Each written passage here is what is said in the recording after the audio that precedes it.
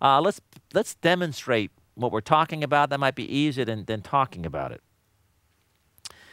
Let's take a look at this. It's kind of complicated, but take a look at the book. Here we go. We have a single pole switch, and hopefully what I did here worked. I got one metal box.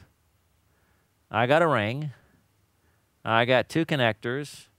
I'm using 20 feet of pipe as my unit. I'm putting in 1 coupling. I'm going to put in 3 straps, 1 single pole switch, 1 plate, and I'm using 50 feet of wire. That seemed about right for what a switch might be? All right, so then we get what our unit, what our pricing is. Can we price it? And that is per 100. The unit is 100 here. Here's our unit. So this is $47.48 per 100. There's one of those, so that's 48 cents. And of course, you have rounding here. That's why it's 0.4784 rounds to 0.48. So if you add up all these numbers right here, it might not actually add the 9.58. I mean, 9.58 is if you add everything up, and this went out to many decimal places. You just wouldn't know that the decimal place, the numbers are past the decimal place. The labor is 18 hours per 100, so therefore one of those is 8.18. So here we go. You get $9.58 in material. It's going to take 1.25 hours. We have a labor unit adjustment of, let's say, 10% for whatever the case may be. There's some factor. So hours is going to go up, so 10% from 1.25, it's 1.37.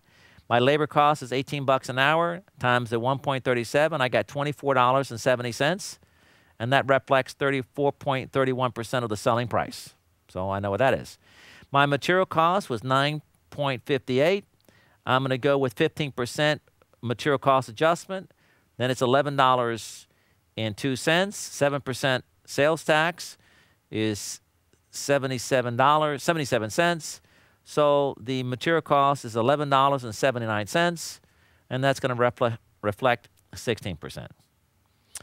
And then my prime cost is going to be my material and labor is $36.46, which is 50%. I have overhead. I'm saying, hey, I don't know how to do overhead. I'm not quite sure what to do with overhead.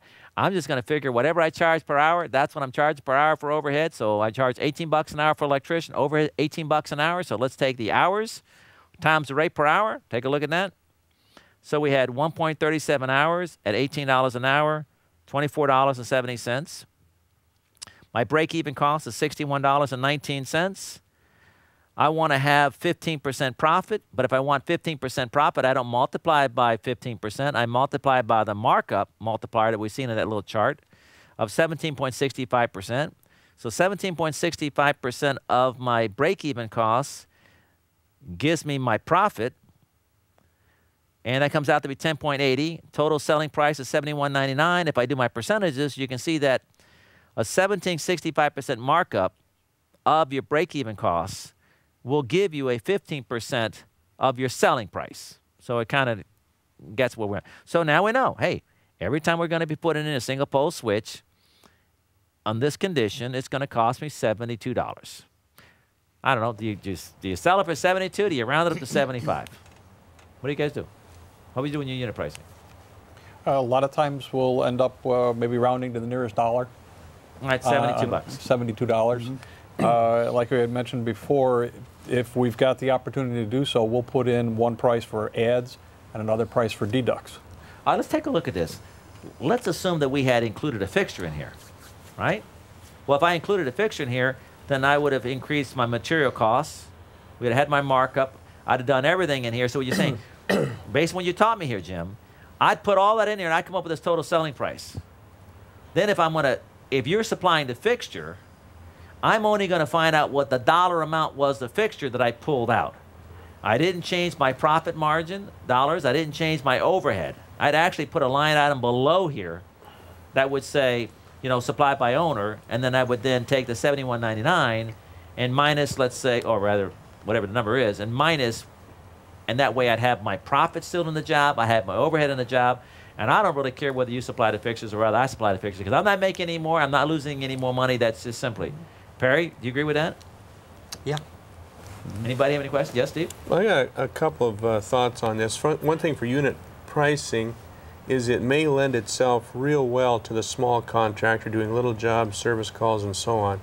And I think there's kind of a big demand anymore for people wanting to know what is the price going to cost me to come out and install this switch. They don't want to know what's so much per hour and so much.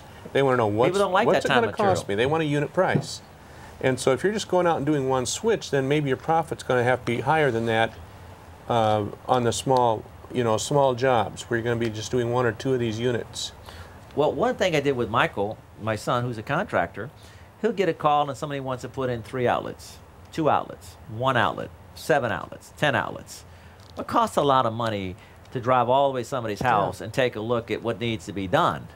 And so we came up with a formula. I can't remember what the number is, but I think it's somewhere in the neighborhood. The first 1 outlet's $150. Just if you want me to come out, put in 1 outlet's $150. And then it became the second outlet. Well, the second outlet is $100. Third outlet is $90, $80, $70, $60, $50. And then once you get past, let's say, 7 or 8 outlets, then it's $50 an outlet or whatever the number is. That way, because the overhead and all the management costs to get to that 1 or 2 or 3 or 4. But once you get down to 10 outlets, well, then, you're already there. You can drop then that you've got cost down. efficiencies there. Yeah.